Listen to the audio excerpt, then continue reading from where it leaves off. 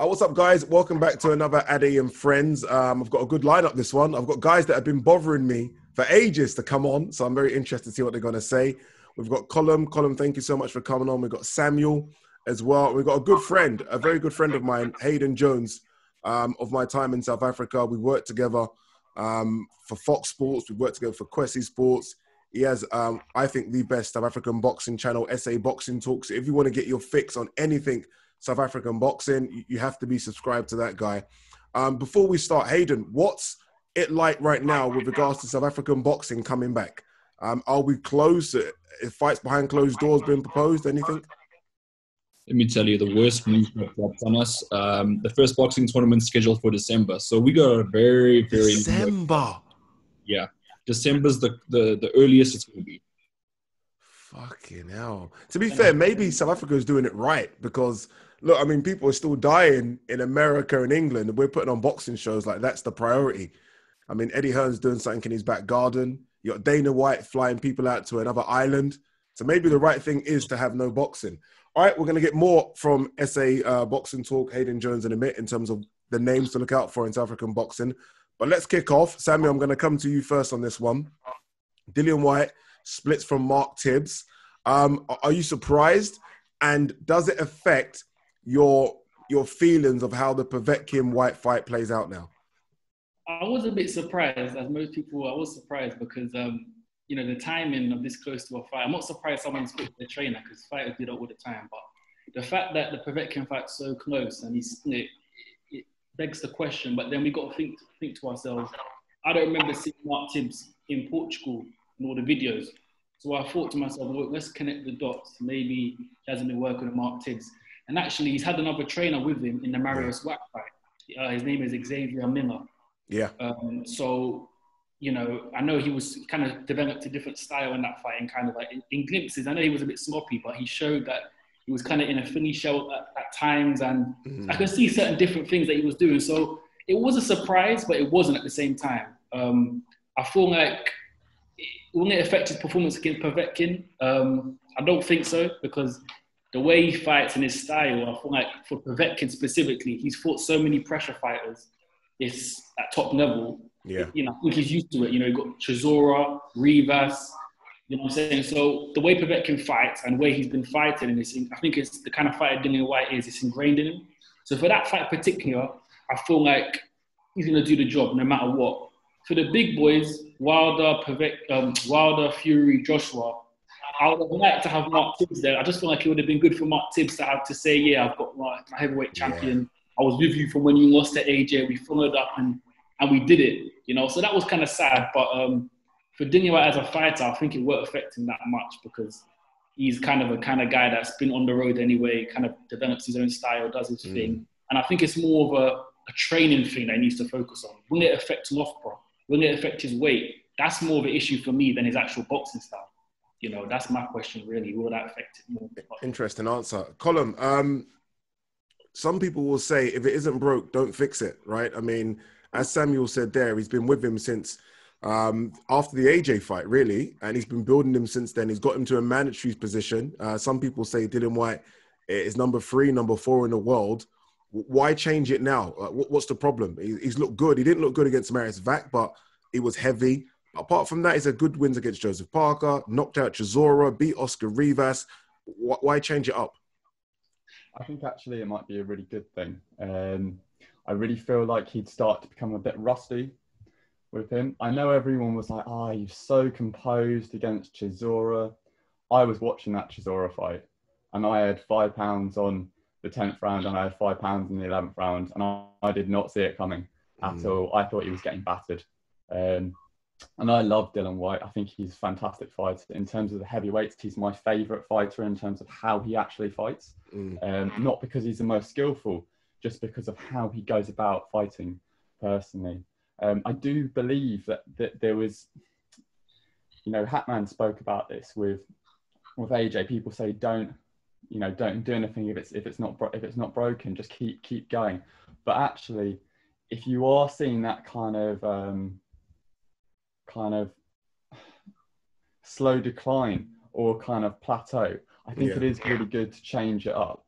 And I do believe that Dillian White did need that. I think having something different, you know, he looks amazing. You see those pictures? I mean, looks in great shape. Does. I see those pictures and I was always just like, how can you be training 3 times a day? He says in those videos. I don't know if that's true. But how can you be training that much and look like that? Because he really did pile on the pounds. And I know he was so stressed after everything that was happening with the failed drugs test. And, you know, don't get me wrong, like that would possibility of ending your career being ending at, you know, in your prime is a horrible, horrible thing. But I think maybe adding to it, I would like to see him maybe have not removed him entirely to maybe be there as more kind of like a mentor. I think it's really good to add to your stable in the same way that AJ did with Robert McCracken and with what's the guy who he introduced? I always forget his name. Angel Hernandez, is it? Yes, yeah. Yeah, like Angel Hernandez, the way that he kind of changed AJ's kind of footwork coming in at those different angles, that is what I believe won that second rematch. I thought that was a fantastic performance. I know people said it was boring. I didn't think it was boring. I thought it was a clinical masterpiece, really. And I think I have to be honest with you, I thought it was a bit boring. I mean, I was there watching and I was like, you know what it is? I just wanted AJ to be destructive and be like, I'm going to kill you, AJ. And he turned into this guy that didn't want to throw punches. I thought it was slightly boring. Hold on with that 42 seconds. Hayden, in order to beat the top guys, so yeah, Dillian White's looked okay against the guys below him, right? But in order to really challenge the Wilders, the Furies, the AJs, did we need to see a change? I mean, and this is no discredit to Mark Tibbs. I think Mark Tibbs has done a good job. But again, if we're talking about challenging the guys that he wants to challenge, he doesn't want to look back and look at the Chisoras, the Rivas, the Parkers, even Povetkin he's got coming up. He wants to really go against the big guys. Did we need to see a switch? See, I'm not sure if we needed to see a switch necessarily, but I can understand from his point of view and where he is, you know, being based in Portugal and Mark obviously not wanting to step away from his family for a long period of time during this COVID pandemic. However, we have seen Dillian White being matched, as you said. You mentioned a lot of good names there. Those are the sort of the cream of the crop, just below the world champion. So he's had a good build-up, and he's in a good form right now. So he's probably the best preparation out of all the heavyweights to go challenge the likes of Deontay Wilder, the likes of Tyson Fury, the likes of Anthony Joshua again, if they do it again. I think his preparation's been spot on.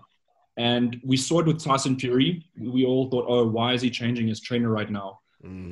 Looked amazing in that fight. Looked amazing. Deontay Wilder, obviously, we know he isn't the best technical boxer, but, you know, Tyson Fury took it to him and did what we thought he couldn't do. And who knows, Dillian White's yet to assign a trainer yet, so we don't actually know who he's going with, what his game plan will be.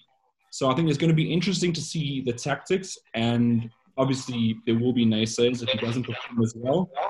There could be a lot of media behind that now. Yeah. Samuel, how do you think the Povetkin-White fight plays out? I think he knocks him out. I think he knocks Povetkin out. You know, Povetkin didn't look good against Hunter. I'm not even just saying that. Povetkin, the style he has, do you know what I'm saying? Klitschko had the blueprint to beat him, do you know what I'm saying? He was down a few times in that fight. Povetkin's a top fighter, but I just feel like now, especially that Hunter fight, he took a lot of headshots clean. And if you watch that fight back, clean. Yeah. And that's never good for you. And I just feel like, particularly, we haven't really seen any training footage of Povetkin in this whole coronavirus. I don't know if you guys have seen anything. So I don't know what kind of shape he was in. I mean, he didn't even look, he was in decent shape against Hunter, but it wasn't the best. And at that age, it's difficult to be motivated in training camps. He got paid a hell of a lot of money against AJ, got paid a hell of a money against Hunter because he was in Saudi. So what is his real motivation? Do you know what I'm saying? We know they're getting a pay cut for the when they fight in Lenny's backyard. So I don't see Povetkin putting up much of a threat as much people think. It just depends what Dillian White does, in my opinion. Do you know what I'm saying? If he makes mistakes, then Povetkin will capitalize on them. So it just depends on that. I mean, I have Dillian White. My prediction will probably be the mid rounds. If he's going to stop him, it will be a clean punch, in my opinion. If it's not going to be a clean punch, it will be win on points, just because he hasn't got that kind of finishing instincts that AJ has to finish off a Povetkin because he's still tough.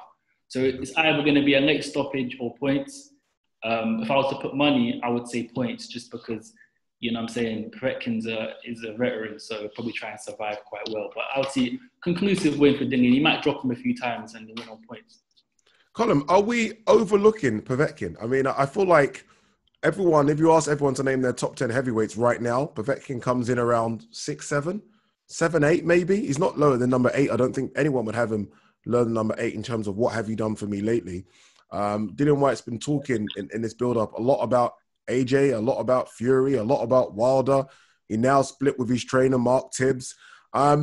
Surely Povetkin's better than... You're a betting man. Surely Povetkin's better than mid-round stoppage, no? I actually do think it will be a mid-round stoppage. I think between like 5 and 8, I think Dillian Whyte is going to knock him clean out. I think that I honestly think he's tailor-made. I think he is massively on the decline. I think he really hyped himself up for that AJ fight. This was his second kind of real chance. I know he'd been a regular champion before, like beating Shagayev, but if you think about it, you know, what happened to him against Klitschko was really unfortunate. If you watch that fight, you know, it wasn't really very fair, and that was very typical of Klitschko matches in Germany. It wasn't fair, but he really went for it in the AJ, and I remember sitting around with the boys and we were like, oh my God, this guy. Yeah, I remember really dodgy at one stage for AJ. Yeah. But after he lost that, I remember watching him against Hughie Fury, and I was like, is this the same guy? Like, he didn't look good. He didn't look good at all. It really looked like that knockout had aged him. And I think maybe some real psychological damage as well, because no one's done that to him before.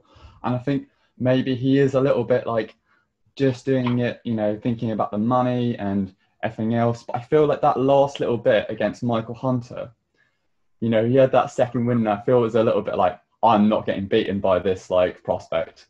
Do you know what I mean? And he like came back really strong, and he had his moments, but I really feel he old manned, you know, he old man's Hunter. So, but I think that this is the moment he is really being fed to Dillian Whyte, I think. And I think it's going to be a left hook, good night, kind of on the floor, out for the count. Interesting. Hayden, both Colin and Samuel said, like, what's he in it for, right? You know, he's chasing money right now. Let's not forget, though, he's chasing a WBC mandatory spot as well. He beats Dillian Whyte. He's the man, right? I mean, and then you're talking big money. I mean, it'll be his biggest paycheck ever, probably, if he used to fight Fury. I know he got paid a lot for Klitschko, but that's what he's chasing, right? An opportunity at a final world title crack.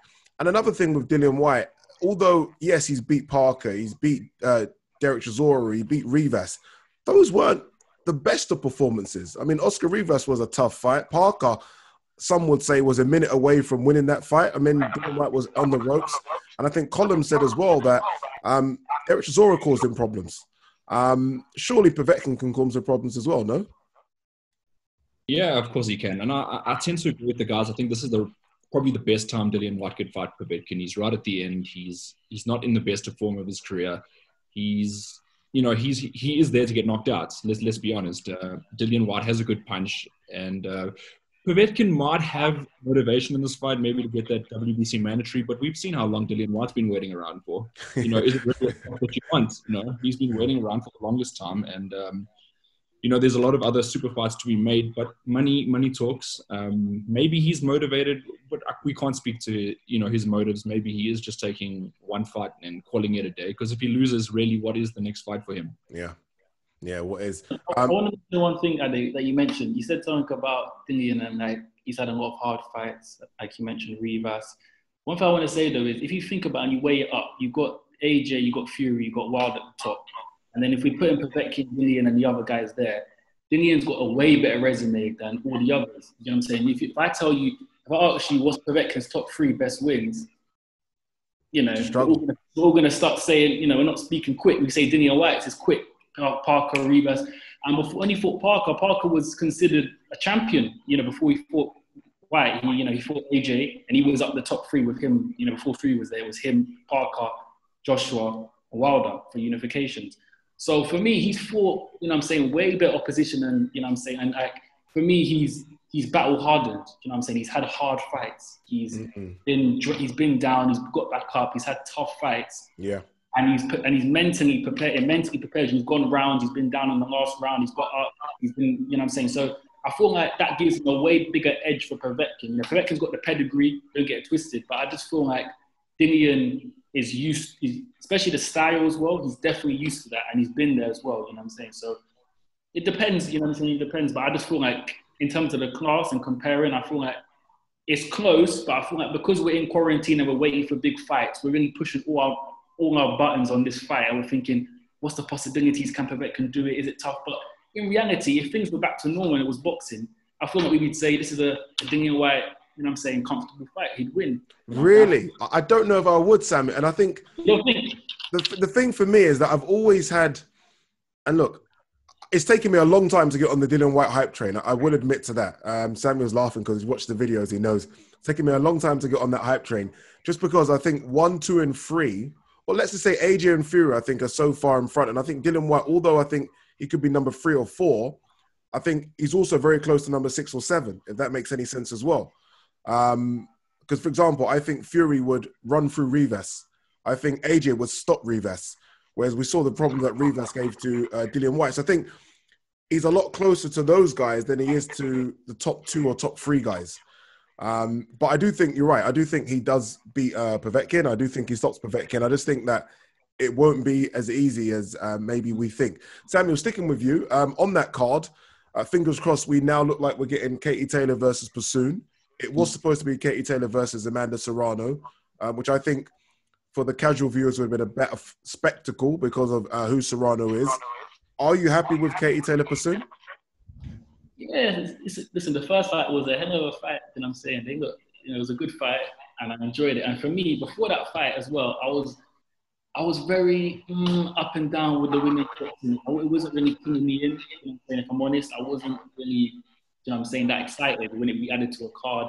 It wasn't getting me the same buzz, you know what I'm saying, if I'm honest. But that fight was a good fight, and it was entertaining, back and forth. So in terms of thinking about the quality we're going to get for the card in terms of how the fight's going to turn out, Pursue's going to be a much better opponent in terms of if you want a war. The question is, will Katie Taylor want that kind of fight behind closed doors, a hard fight like that?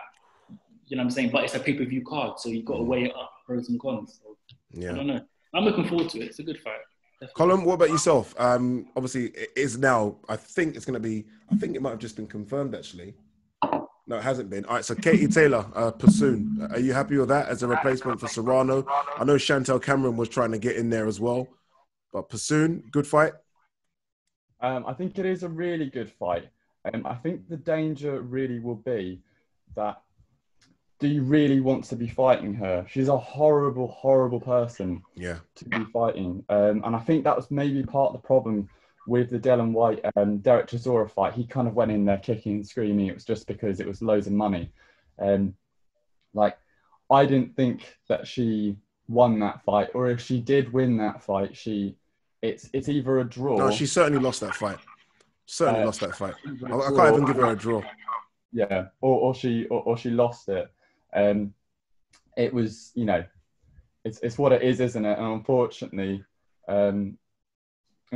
you know, the whole point of it was this was meant to be another really big fight for Katie Taylor, and she didn't do well. Maybe she doesn't do well when she travels. Sometimes that is the case for fighters, but I think that as an alternative, you know, it would have been really, really good to watch her fight Serrano. I kind of disagree with, you know, you said that you think she's too small. You know, Serrano's gone up and down the weight classes. Mm-hmm. And I know in women's boxing, it is not quite the same because you get some really, really good female boxers. But then there are a lot of kind of shockers. Ones which are quite poor actually. Because the pool of talent isn't the same. Yeah. Because you've not got as many people competing, which is why you get a lot of people found out because they fight people at domestic level, look amazing, and then there's no kind of world level or European level. It's straight to kind of elite level, and then they get found out. I think it's a fantastic fight, not for Katie Taylor, but I think it's a really good fight. I think it will show her strength of character if she is able to come through.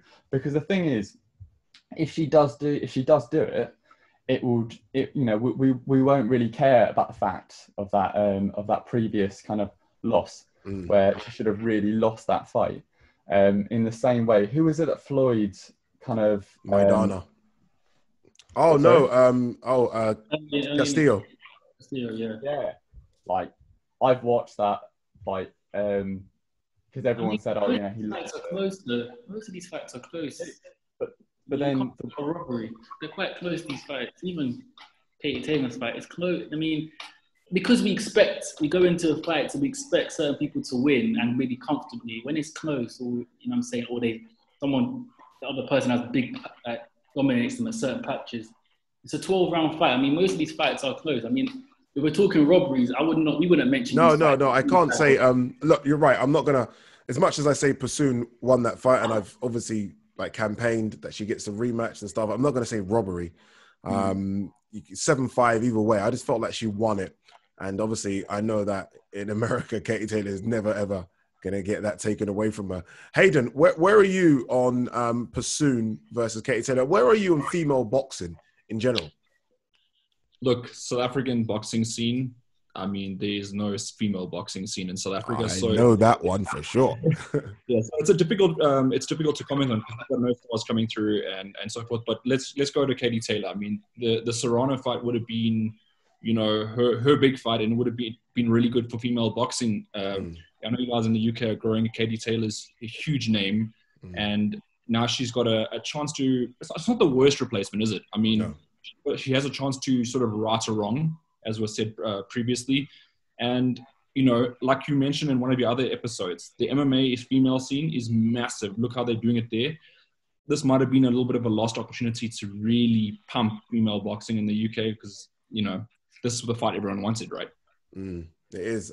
Samuel, nice segue there as well, Hayden. MMA versus boxing. I made a video the other day ranting for about 9 minutes about what MMA is giving us in the last, I say the last few months, the last 10 years, I feel like MMA has given us a lot. I know it's growing in South Africa with EFC. It's growing around the world as mixed martial arts. Where are you on this argument about the number one combat sport? Boxing for 100 years has always been the number one because there's been no competition. There's been little kickboxing events here and judo events. MMA now is a real serious competition. But has it, for you, eclipsed boxing yet? No. And that video, I didn't like that video I did. I have to honest with you, that video there, I was like, I did, man. Because for me, it's I feel like boxing is another, there's levels, you know what I'm saying? And for me, whenever you're comparing something that's above something, you want it to try and reach that just because we want to be in an ideal world where we enjoy everything and it's all at the top level, do you know what I'm saying?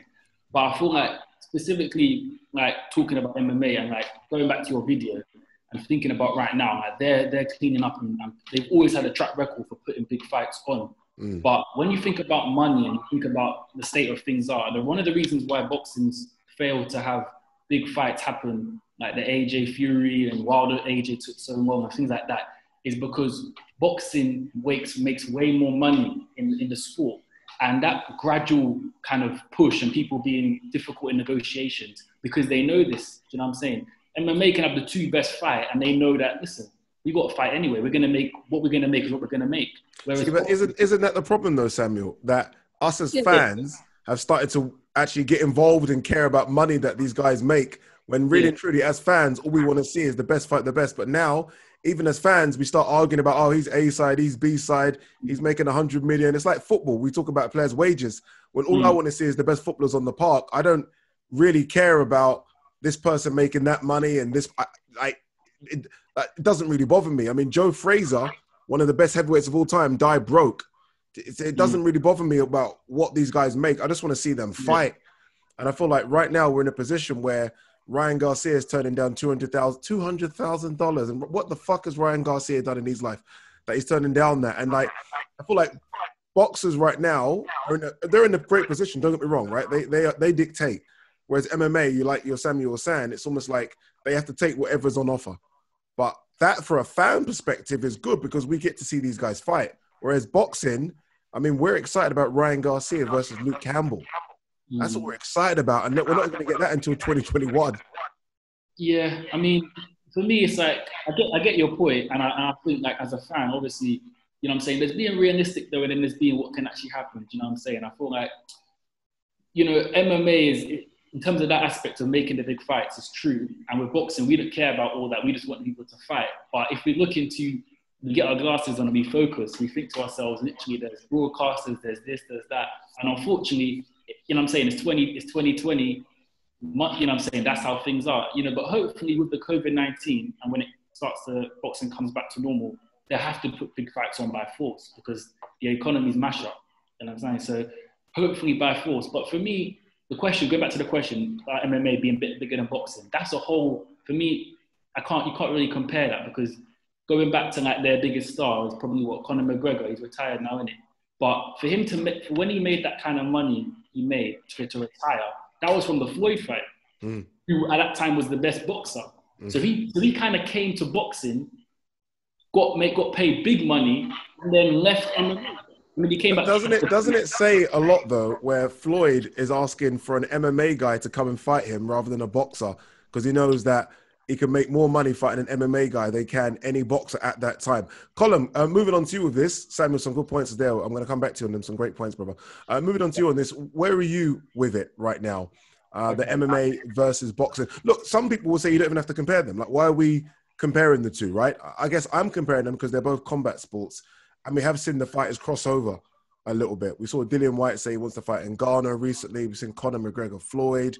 We've seen James Toney go in there against Randy Couture years ago. So we have seen a crossover. Where are you on the argument? Well, I feel like we're stuck in this kind of like bubble of nostalgia to do with boxing, actually. I think it really has overtaken boxing. I think we just kind of think about it, you know, the kind of glamorization of boxing as a whole. If you think about, you know, the kind of HBO stories that they used to do, and they were just fantastic. You can just go watch an old Mike Tyson fight and just watch like the whole kind of build up that they do. They create this whole narrative. It's beautiful. And that's a real shame that they actually did lose that. But in terms of MMA, I think it's really just doing what we want to do. You mean, who the hell is talking about like turning down $200,000? Like, you know, I'm going to be a teacher. Do you know what I mean? Like, I'm not going to see that money for a long time. I will say this though. I do think it's important as a boxer to know your worth. So if you think they can get more money, then go and get more money. But again, I'm talking from a fan's perspective because of the amount of money that's available. Like Samuel says in boxing, boxers are like, we don't need to fight ABC. I can fight the E-rated guy and make big money. I don't need to fight the next guy up. I think that's the biggest problem. Yeah, no, I understand that. I think the thing is though, what you've got to remember with this whole issue is, I think it's how they treat the athletes. And I think the thing is, and I think what a lot of boxers kind of fail to miss is they're just looking for this big fight, right? Whereas in MMA, yes, they don't get paid as much, but they have loads of big fights. And that's the thing, they're regularly active, so they're regularly getting paid. And it doesn't really matter if you lose, you know, like in MMA, like, people lose all the time, and it's fantastic because they come back and it's, you know, they get there. But I think one of the real issues, and to do with MMA, and I think it's particularly in the women's sport, you know, I emailed you about my position on this as someone with a physical education background. MMA, they treat their female athletes as professional athletes. Boxing, you know, they like to talk good talk about, oh, Serrano, Katie Taylor, you know, this is professional women's boxing, right? Whereas in MMA, this is a professional fight, okay? Yeah. And the difference is you're speaking about these women as professional fighters rather than just being female fighters. You're talking about it in terms of they do the same amount of time in terms of fights. Boxing 2-minute rounds, you're basically saying that they're still amateurs when you do that. And I think that's the real difference. You don't have women's marathons, you have marathons. They run marathons. It's fine. They can do it. It's not a problem. And it's the same thing in tennis as well. I think, you know, it's like these traditional sports where there is a whole kind of glamour to them. Like there is a systemic problem where you look at it and kind of they are systemically kind of sexist in that way. And as a woman, would you really want to be part of this? Whereas, you know, you're talking about in a previous one about them not wanting to do anything or not having that drive after being in the Olympics. Well, part of that is I did an essay on this whole kind of topic, and it's because a lot of girls and women, they see their teachers or people in a training camp that they, you know, go to a sports club with, they're their role models. Whereas we aspire to be Ronaldo, Messi, Anthony Joshua, Roger Federer, or something like that, because there isn't people at that top thing. They don't kind of aspire to have that because they see it as unattainable. Whereas in MMA, it's very attainable. Very attainable in MMA. Quickly on this one, sorry, there's a lot to cover. Hayden, where are you on boxing versus MMA? I know you've covered both in SA. What's your arguments? Is one overtaking the other, or are they just two separate entities and we should leave them as that? Look, it's simple. It's simple. You can't have all these big fights if you have a million bosses. You know, everyone's a boss in boxing, and MMA has one boss. Well, the UFC, they got Bellator and ONE FC as well, but UFC is still the number one. They can put on the big fights if they want to because of what Dana White says so. You know, the other guys don't have it like this guy. It's just too many operations. Has MMA overgrown boxing? Absolutely not. And I'll tell you why. And you made a good analogy with Arsenal and Man City the other day. But if you realize how far Man City have to still go to overtake Arsenal, you have to take that analogy as well. Boxing has been around for a very long time. MMA is still relatively young. It's going to take a very, very long time for them to come. They do have Conor McGregor, as you mentioned. He's the biggest combat athlete in the world. Yeah. But boxing has got a whole host of combat athletes. But aren't you just, look, maybe I'm a grumpy old man. I'm a lot older than all of you guys, I'm sure.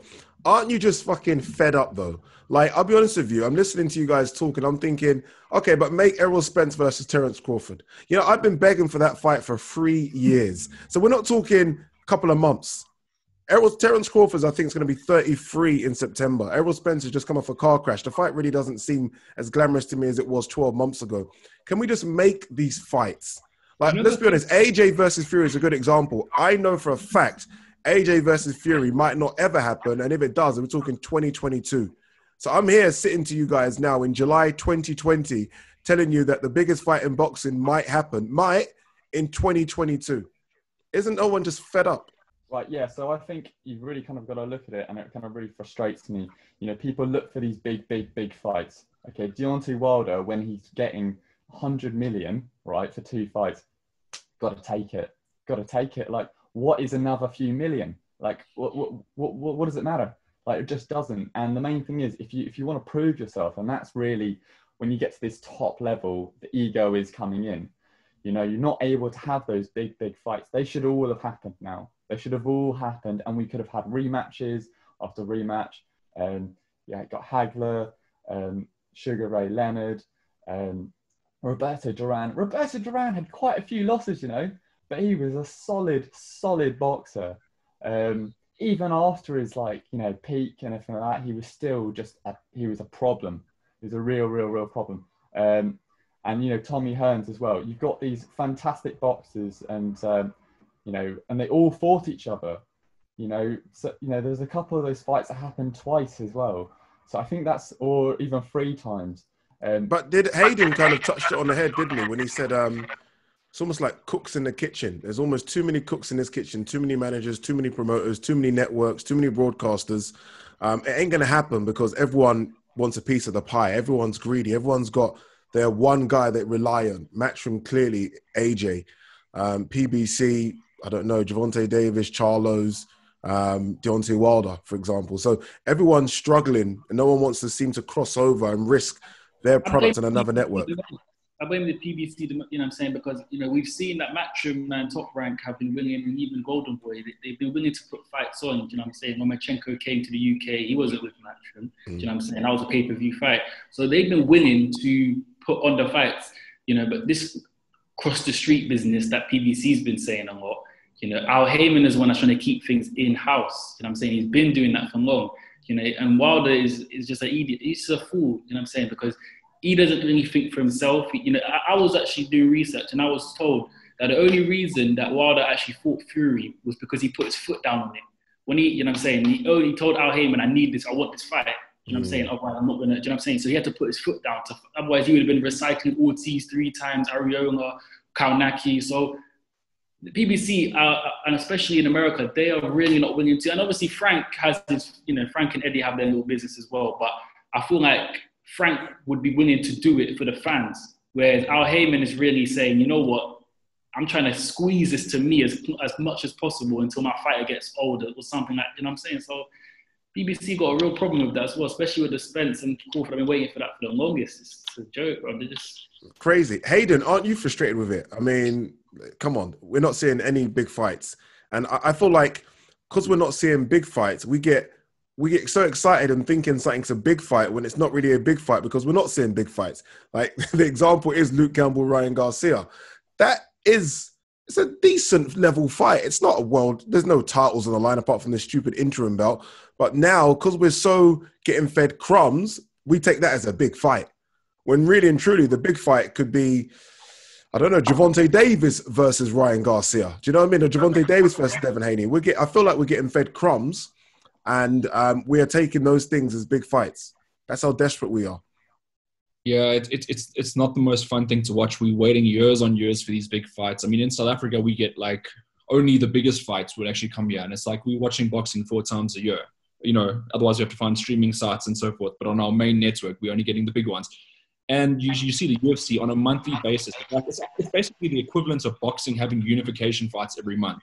That's what the equivalent of the UFC is doing when they put the best versus the best. And the fact that you mentioned Luke Campbell and Ryan Garcia being sort of the biggest fight we got to look forward to, it's a bit sad because it's not even a world title fight. It's it's just 2 guys that are looking to fight the world champion. And I think that's the saddest part about where we are.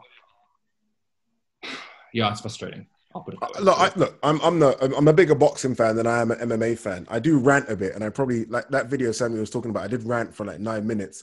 I love boxing more than I love MMA, fact. I like fighting first and foremost, and I feel like I'm getting the fights I want to see with MMA. But to me, there's nothing bigger than a big boxing match. Like even when Conor McGregor was going to fight Khabib, that was massive. But a big boxing match just does something to me that I can't even explain. Let's move on. Final subject. This one's an interesting one. PEDs in boxing. I think they're there wholeheartedly. I don't think they're ever going to go away. But Jerry Forrest, who was going to fight Jarrell Miller, said that if he were to fight Jarrell Miller, that's almost like attempted murder because of the stuff that he has in his body. Is that an exaggeration, or does anyone, I open it to the floor, does anyone agree with that statement?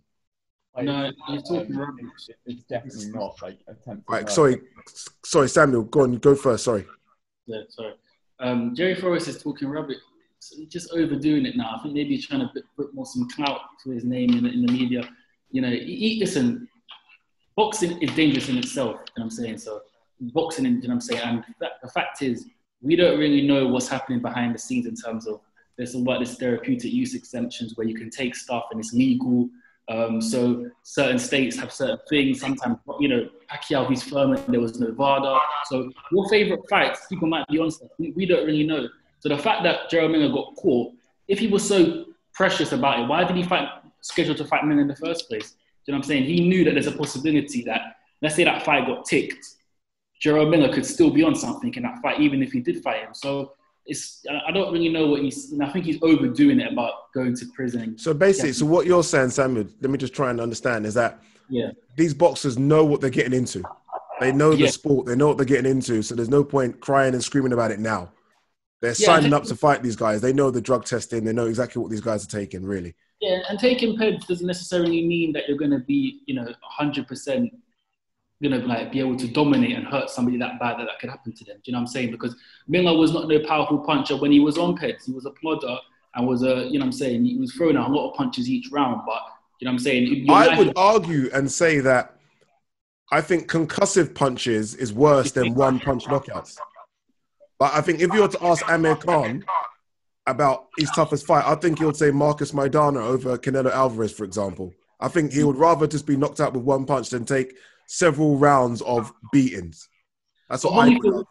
Holyfield was on, you know what I'm saying? Holyfield was on steroids, you know what I'm saying? And that's many people's favorite fighter. You know what I'm saying? And actually, back in the day, things were not as strict. So we don't really know what our fighters were taking because things have only got stricter now. So I'm not saying like PEDs are good or anything and it's bad. I hope not.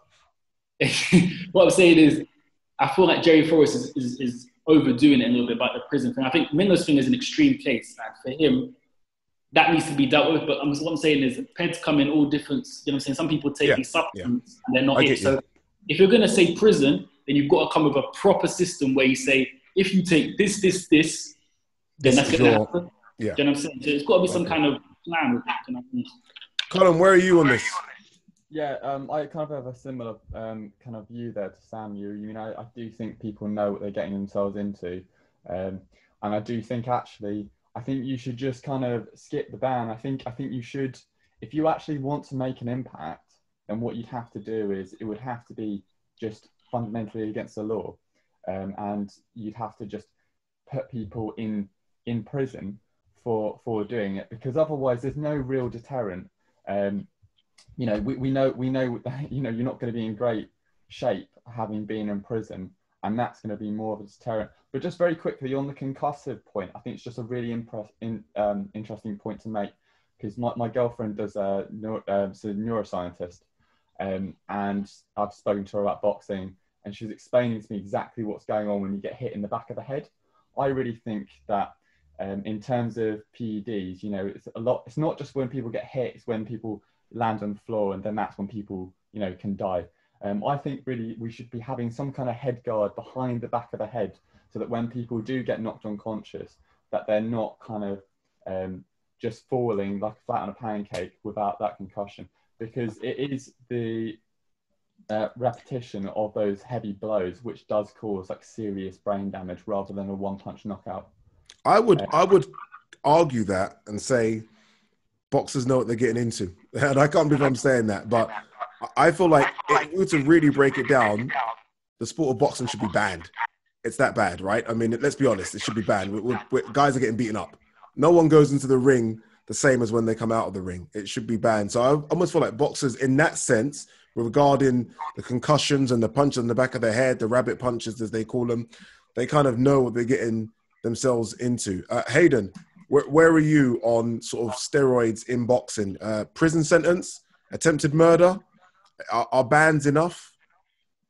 I think if you look at his position coming out of that fight, and obviously missing an opportunity to fight Gerald Miller, in his shoes, you might find that maybe he feels that way because, I mean, he could literally have died in that ring. Who knows? I mean, and that's it for the rest of Gerald Miller's opponents as well. Anthony Joshua included. Who knows? I mean, I do feel that Joshua would have had an easier time. Let's not make. Andy Ruiz. Yeah, it's Gerald Miller still. I mean, on PEDs, we don't know. And when you're talking about him being banned from the sport completely, what more of a deterrent do you need than a life sentence? Like we said previously, would jail time make it more, make it less? What's the word? Less a deterrent. Yeah, to do. I don't know, because a life ban seems like it's not big enough for him already. I just feel like, how much do we really care about? And I've said this on ADE and Friends in the past. How much does anyone in this chat here now care about boxers on PEDs? Samuel said it before that everyone's favorite boxer here, I don't know who they are, but might have dabbled, right? I mean, the 80s and 90s were full of boxers taking PEDs, full standard. In the 90s as well, 2000s, like your favorite boxers probably dabbled. The guy that you want to see fight next, Canelo, be it Tyson Fury, be it Billy Joe Saunders, has been caught doing something. Do we really care? I always ask this question because I want honest answers. Samuel, you first. You're shaking your head up the top. Do you really care? Look, I don't really, I'll be happy. Listen, AJ said that he didn't mind to fight Gerald Miller on steroids, so it's, he didn't interesting. mind. That's very interesting. I would pay money to watch that still. People are crying when the fight was cancelled. but people would still pay money. They'll probably pay more money, probably get more buyers because Miller's on, you know what I'm saying? So I don't really mind that much, you know. It's only the after effect when people find out, people are like, you know, and everyone's angry. But for me, it's kind of like, you know, I know, was it Mike Tyson was saying, like, he was saying that he feels that all the boxers are on steroids, you know what I'm saying? So if we make it, you know, I don't really mind that much. It might even be more fun fights. We might get bigger fights happening, you know, more entertaining. But I feel like the problem is when it's not even, you know what I'm saying? Because we're not on that, the boxing is not like that where everyone's just taking stuff. You know, we don't know that. But for right now, that's what we're assuming. So if one person's working hard, master work in the gym, and the other guy's cheating, they're That's getting the paid. problem. Is that fair? Do you know what I'm saying? So unless we universally do it, I don't think it's right. But do I care that much? Like, as in, like, no, because Fury's done it, Billy Joe's done it, you know, other guys done it. You'll still watch them. So it is what it is. Povetkin's done it multiple times. You know what I'm saying? That's why sometimes Eddie Hearn, he contradicts himself a couple of times. He will be shouting passionate 40-minute talks on IFL about Jerome Miller. Yet, you know what I'm saying, you got Povetkin on there. You signed Billy Joe like that. Other guys have done it. You know what I'm saying? It's all about money at the end of the day. It makes money, it makes sense. And if you don't get caught, then you're still getting paid. So I just feel like I'm not really that bothered. But I understand why boxing fans do get upset. But I'm pretty sure if they wanted to still have the fight happen, they'd be wanting the fight happen. They'd still say, yeah, let Joe Miller fight Joshua. If Joshua's happy to do it and the commissions are happy, we'll still pay. And I'm pretty sure I don't even think, like, I don't even know if it's not even like boxing fans that don't care. I feel like anyone, like even tabloids and media and newspapers, like the Jarrell Miller situation, for example. I know that the YouTubers, like, we covered it, right? We were like, oh, crazy. But national press didn't give a fuck. Like, it didn't even resonate. Like, it didn't even mean anything to them. Like, I remember, I was young enough to remember when a sprinter called Marion Jones got caught and cameras flooded to her house. I mean, they took her to court. She went to jail for 6 months because of lying to her legal team. So where are you on it, Colin? Do you care about it? Does it really affect if you watch a fighter? Honestly, right, I'm just more upset that the fight's cancelled, if I'm being truly honest. Like, you know, I was just like, oh, I want to see AJ versus Joel Miller. That was, you know, I was so invested in it. And the same thing with Billy Joe Saunders. I really felt that was the coming out fight to make the Canelo fight with Andrade. But really, I think actually, you know, I'll tell you what I really do want to see. You know how Joe Rogan was talking about having kind of hormone therapy, and he actually does it himself because he thinks it's better for when you are older. I heard Roy Jones Jr. talking about how he would come back for one fight and one fight only, and that's the Mike Tyson fight. I would be very happy for them both to be taking that stuff, for us to see them kind of fight each other. I know that's an awful thing to say, but imagine how good that fight would be. What, to see Roy Jones Jr. versus Mike Tyson, both on full PEDs, having a go. Hayden, you've moved room. That was interesting. Watching you go around your house there. Where are you on PEDs and boxing? Do you give a shit? Yeah, most definitely. I mean, you're going to look at guys after their careers. Yeah, I mean, as a fan, it's great, but you don't want your favorite fighters to become a vegetable after the sport, you know? Like, let's be honest. Like, if everyone takes the punishment that they're going to be taking, it's not great. You know, I feel for the guys. I know as fans, we generally just want to see guys just like Mexican style fighting and, you know, going at each other. But the boxing's adapted and changed, and maybe to the detriment. Maybe you know, we're not getting our money's worth anymore. Maybe that's a real thing. But yeah, I don't like PEDs at all, and that's why I wouldn't say jail time, but I would say life ban. Yeah, I guess the difficult thing is there are so many PEDs. So I think when we as fans hear someone has failed a PEDs test, we immediately throw the life ban at him. But I know for a fact there is a big difference between what Billy Joe Saunders took and what Jarrell Miller took as EPO, human growth hormone. I'm not sticking up for Billy Joe Saunders.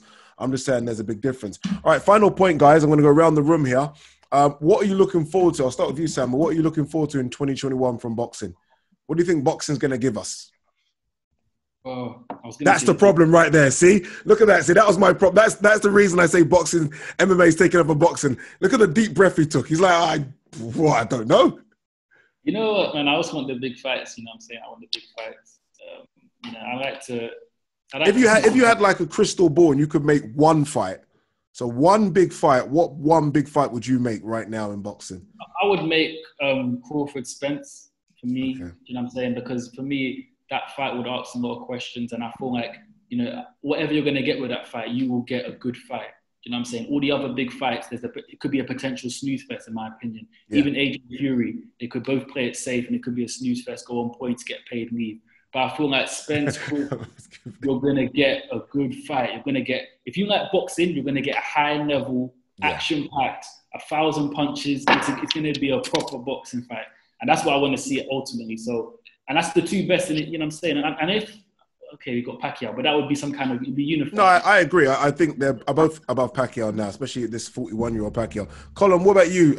What's the one fight, if you could make it, if you were like Mr. Promoter of all promoters, Dana White of boxing, what fight would you be making right now? I would be making Tyson Fury AJ. I think it's just the one that I think we waited too long for the Wilder AJ fight, and it just didn't happen. And that's ridiculous. You know, these fights should be happening because they can happen. That's a fight as well. Sorry to interrupt you. That's a fight as well. Like boxing is so on the back pages and like not even on the main back page because football dominates.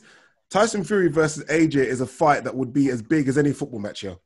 It'll be on the front page as well. It's the fight that would like push boxing to another level, I think, over here. Yeah, it will be. It'll be amazing. And personally, I just so hardly believe that AJ will knock Tyson Fury out. I just feel like he's so wrong for him. Like everything about, I think he'll bully him. Actually, I think he really will. I think it will be nasty. I think he'll really go to town on it. So that's the fight I want to see. See, if I say that, they say that AJ's an arse licker. I mean, Ade's an AJ arse licker. You're saying it. So that's interesting. Hayden, what about yourself? What fight would you like to see or make if you could? You know, if I was a matchmaker, I would love to see, the Muhammad Ali trophy. I would love to see the lightweight division. At the moment, it is stacked. I would love to see all those guys. Teofimo Lopez, Vasyl Lomachenko, Devin Haney, Gervonta Davis, Ryan Garcia, if you want to add the names in, Jorge Linares, we can bring him back. There's a lot of guys. Robert Easter is going up to 140 actually, but I think he would get his ass back down to 135 for it. I'd even chuck Richard Comey. I know he got knocked out, but I'd chuck him in as a dangerous guy as well. I agree. I think that lightweight division's frightening, and I think we're just not going to see the fights. No, we won't see it. But I mean, if we were matchmakers and we had hundreds of millions of pounds, dollars, we'd be making these fights. Yeah, that would be a good one today. All right, final thing, Hayden. Let us know what's going on in SA boxing. Who should we be looking out for in the world of South African boxing? Look, it's all the small guys, hey? Like all the guys that no one wants to watch. Maruti Mtsilane, the IBF flyweight world champion. I mean, he's probably the pound-for-pound number one in Africa at the moment, hands down. Hickey Butler, I mean, he's been around forever. If you're looking at the bigger weight divisions, Kevin Lerena, the cruiserweight world champion, well, the IBO. I don't know if you know IBO. No, it's still a belt. It's still the world title. Cruiserweight world champion. Trying to think of sort of names. What about Tumbani? Who's that? You've got I saw he's a 154 pounder. Is it Tumbani? Talking about Solani Mbenge. Yes. Yeah, Solani Mbenge, he recently lost in Germany. He was supposed to have a comeback fight, but he was supposed to get matched against some other guy on a top-ranked ball, and it just never materialized. And I forgot the guy's name. But anyway, South African boxing, I think if you guys don't know, Zinga Fuzile as well, he was also going to be fighting Tevin Farmer, but he got knocked out by a guy that was taking smelling salts, so we never got to see that fight. I remember that one, yeah. And they tried to do a no contest on it, and it didn't get overturned to a no contest, which is a shame. Guys, thank you so much. Samuel, Colum, Hayden, very impressed with your knowledge of boxing. And I like the way you all disagreed with me about MMA not being as big as boxing. Then again, I think, Colum, you kind of agreed that it's superseded it now, didn't you? I think you said it's gone past it. Yeah. Thank you. So I thank you for being with me, and the rest of you, obviously, they don't know what they're talking about. It's not their fault. But guys...